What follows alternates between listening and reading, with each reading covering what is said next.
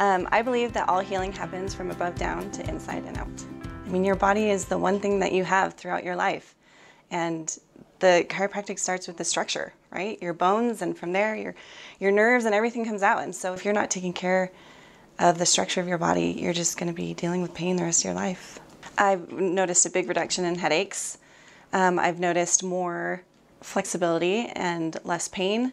I've noticed increased range of motion. I've noticed neck not hurting as much when I'm sleeping.